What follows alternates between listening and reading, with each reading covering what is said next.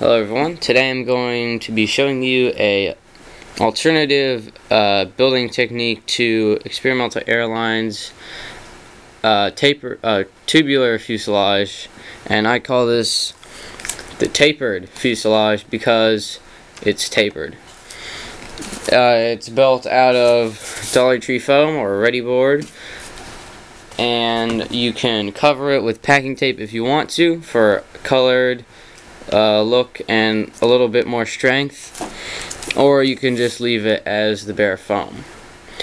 Now, the advantage of this compared to the tubular fuselage is that it yields slightly better aerodynamics because of the fact that it's tapered, so it slips through the air a little bit better. And it's a little bit lighter due to the fact that the paper is peeled off of both sides of the foam. Now, the disadvantage of this is because there's no paper, it is probably a little bit weaker than the tubular fuselage. So maybe if you're a beginner or crash a lot, maybe this wouldn't be quite as good. But with the packing tape on it, I do think it's pretty strong. So that's not too much of a problem. It also is a little bit harder to construct than the tubular fuselage, so if you don't really care about aerodynamics, you can just go ahead and do the tubular fuselage because that's much easier.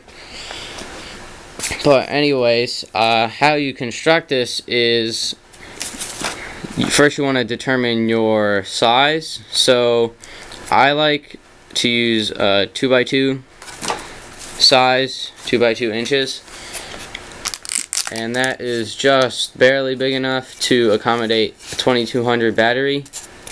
It just makes the hatch stick up a little bit, but it's close enough.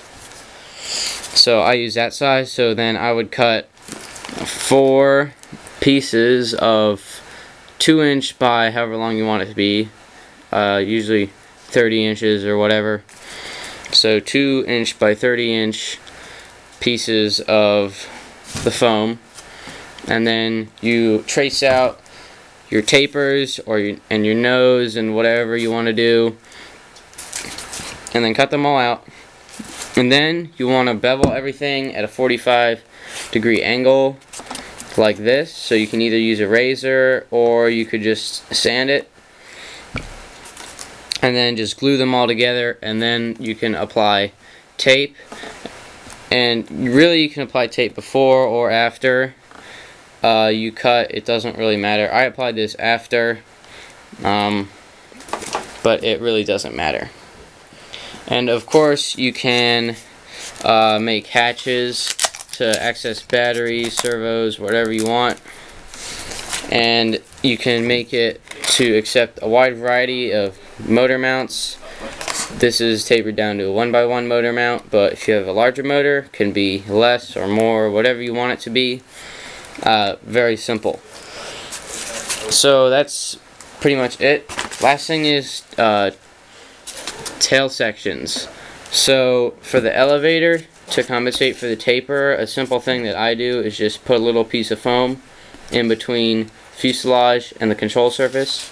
And then for the vertical fin, I like to just cut a slot, stick it in there, hot glue it, and because it's touching the bottom, glued on the bottom, and then glued in this slit, it's actually pretty strong, doesn't need any reinforcement. If you wanted to, I highly encourage this, you can go ahead and use the modular tail section. That works just fine too. Again, I would use a piece of foam like on top and just mount the thing on top of that, and that would make a perfectly good tail section. So that's about it for my tapered fuselage. This is just an alternative, slightly more aerodynamic, higher performance than the tubular fuselage, but I do not recommend it if you're looking for an easier build or more strength. So thank you for watching.